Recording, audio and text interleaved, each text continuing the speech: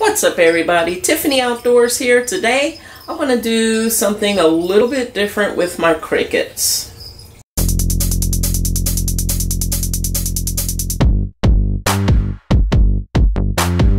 There's the hawk. Before there was a Tiffany Outdoors, there was Tiffany the farmer. On a U-turn when possible. No, we're not U-turning. Hi. Hi, what are you doing? Hi, Boo.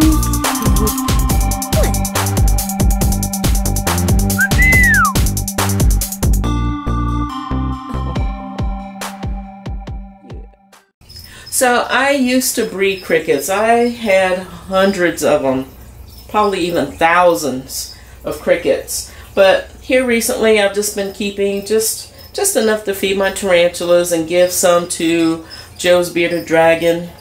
And I want to try something a little bit different with the water situation.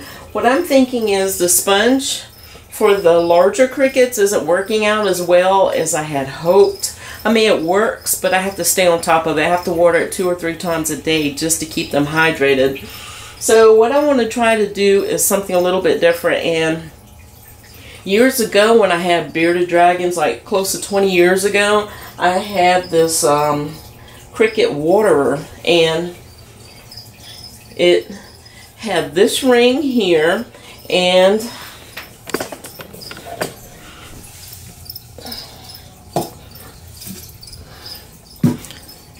this setup. So I had this as the waterer. You put the ring, you put this ring here to keep them from drowning, and then of course you fill this up with water, almost like a chicken waterer, but it's for crickets, and it keeps them from drowning because it's got those small holes there so that they can't drown. Another issue that I have is the female crickets, they lay the eggs on the sponge. I mean, they fill that sponge up with eggs. And kind of make it kind of gross, you know, because then the fruit flies come and then the eggs are all in there and it's just really gross. So I want to try this and see if this helps with keeping things a little bit cleaner. So I'm going to go ahead and set up the bin and try this and see how well it works. Let me go fill that up and I'll be right back. Oh, before I fill that up, in order to keep this clean, I want to have an additional ring to switch this out so I have 3 of these bottom parts, so there's not a problem there, but I only have 1 of these, so I want to make another ring. So let me show you what I'm going to do. I have this piece of plexiglass here, and what I want to do is I'm going to make a couple more of these rings here. So I'm just going to take my pen, trace this out, cut it out with my jigsaw, cut that out with my jigsaw, and then actually first I'll drill all the holes. Drill all the holes first and then cut the ring, cut this out and cut this out with my jigsaw. So I'm going to go ahead and do that and then fill up the water and set up the crickets.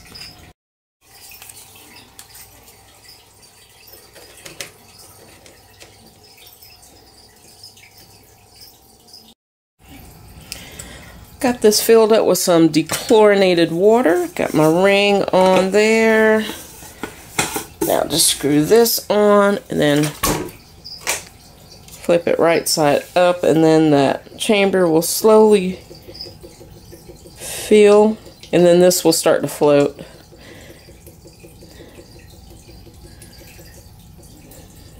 And there we go. And there we go. Let's see.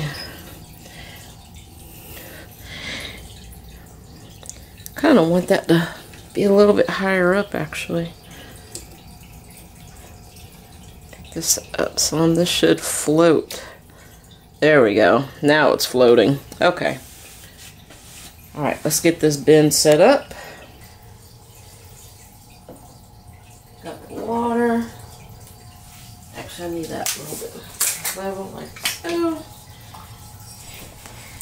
And food.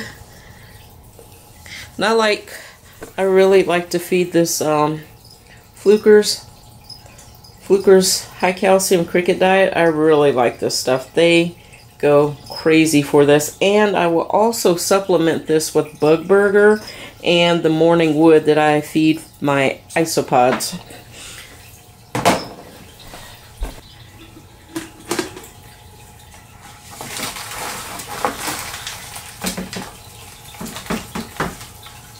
There we go. Got a lot of scared crickets there.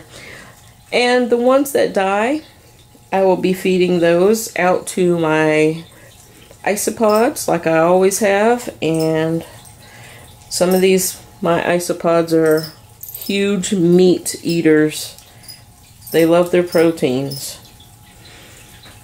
Alright, so I'm going to put this away and let them have at it. And then I'm going to go ahead and work on that other ring. Here's something random. Do y'all guys ever make a to-do list? I have a to-do list. Look at this. Look at this list. Look at this. That's my to-do list. There's easily, let's see, 1, 2, 3, 4, 5, 6, 7, 8, 9, 10, 11, 12, 13, 14, 15, 16, 17, 18, 19, 20, 21, 22, 23, 20, 25 items on my 25 items on my to-do list. And this ring project is nowhere near on my list. It's just something that I want to do in addition to my to-do list. Alright, let's go outside and get this cut up. Alright, I'm just simply going to clamp this down and drill out every one of these holes. I'm going to do that part first. And I'm using a 5/32 drill bit. Here we go. Boy, this is 100 holes. This is going to take a while. Oh my goodness.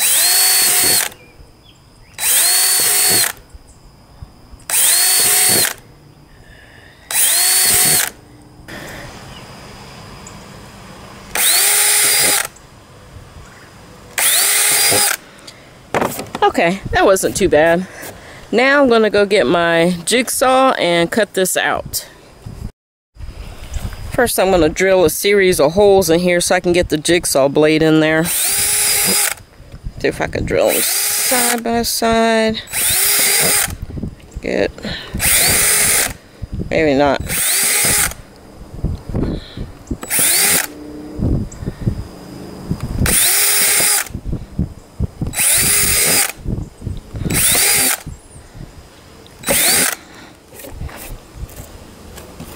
Let's see, bigger drill bit.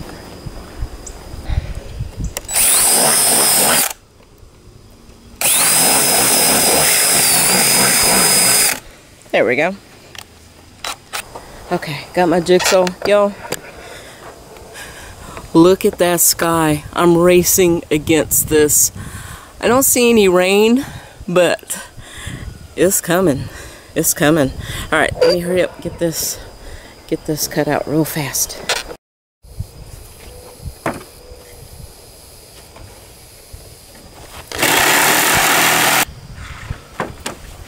Alright, I'm gonna get you guys inside. Be right back. Y'all, I finished just in the nick of time before the bottom fell out.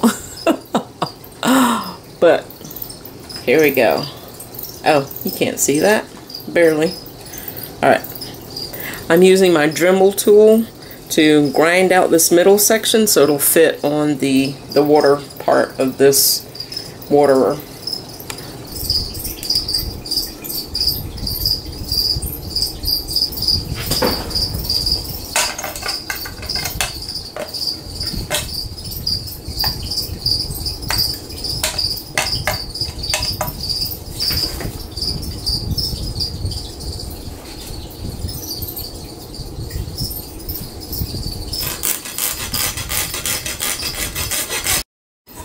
It fits on there pretty good.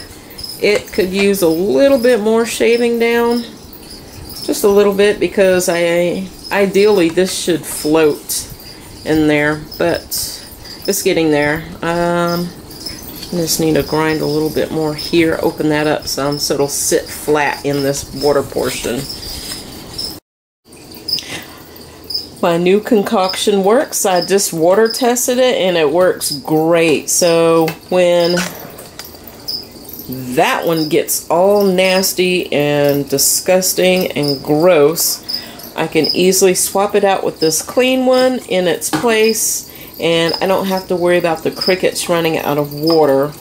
So this is going to be very, very, very helpful. If you're looking for a good waterer, I would suggest to go to Tractor Supply or a feed store and see if you can find a chicken waterer, and making this yourself. And all you got to do is cut out the middle and then around the outside, and take a Dremel and shave it down until it fits in here. And then when you fill the trough up,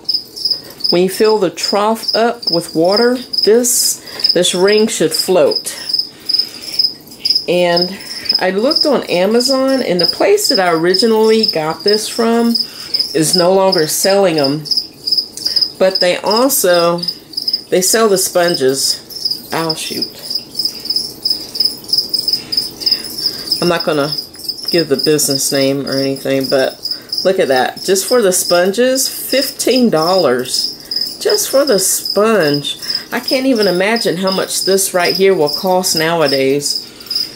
Yeah, guys, make your own. Don't use the sponge. The sponge gets disgusting. The crickets will chew it up, and they will also lay eggs in it and poop all over it. That's going to be gross to clean that sponge out and keep using it. It's going to build up a lot of bacteria and disgustingness, and it's going to smell. This plastic ring, however, this right here is going to be a lot easier to clean, and it's reusable infinitely. You can have this forever. I mean, the crickets are not going to be able to chew this. That's way too hard. So, make your own. Well, I hope you guys enjoyed it. Thank you for watching. Don't forget to hit that like and subscribe button, and I'll see you all in the next video. Bye.